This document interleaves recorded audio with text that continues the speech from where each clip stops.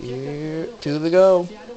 I really do not know who to root for. I wanted to root for Chase, but I want to root for Harvick. He could win. He's came close winning many times. But the four doesn't have enough steam to get up there. The one doesn't have enough steam to get up there. He's got them pretty much where he wants them. Right. Come on. Come on, here we go up high.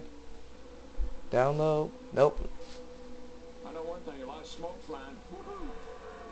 This is going to be an interesting finish if someone can finally get past Chase. But here comes Trevor Bayne. Boy, that's hard to do right there. That car is a handful and it's in the middle like that. Cars on your left, cars Something's going to happen. Cars on your Something's going to happen. Here Here comes Jamie McMurray right there. White flag in the air. Last lap of the first of the Can-Am duel. Can he hold them off, bud? Jamie McMurray's right there. They stay like this, but if those three cars that are three wide back there, if they get two wide or even single file, here we go.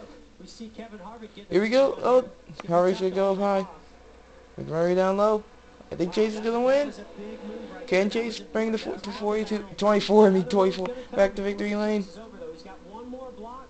If he can make that happen, He's gonna make it. The 24 might return. You go back. Harvick back up. Oh wow. Nobody can catch up to him. Here he comes. He has to. Who's he got to block? Off turn 4. Chase McMurray's. same place as Austin Bill from Dawsonville. Wins the Can-Am Yes. Chase Elliott. Finally.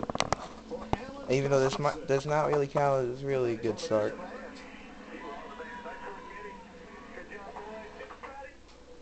That's still good. That's still good. That's still good. Chase is gonna get his win eventually. Don't worry. Gustafson became the first crew chief in decades to win 3 straight Daytona 500 poles. Who That's was cool. the last? Chase Elliott's uncle, Ernie, and Chase's dad, Bill. It's so funny. Yeah. Congratulations, Chase Elliott. You know, we kind of can't do a burnout. It's still cool. He just had to finish that race. Right now, he's sitting on max points. and I think that's a heck of a statement by that team. That's so cool. You were the youngest driver to win the duel until tonight. Chase beat you by 4 months, and he gets something you didn't get when you won the duel. Championship points. You know what I always say about records? I love it when people break records. I just wish they weren't mine. This kid's going to do Okay. a lot of those. Is Chase gonna do burnout? I want to record this burn. Nope, he's just gonna drive. Can-Am duel race Cool. number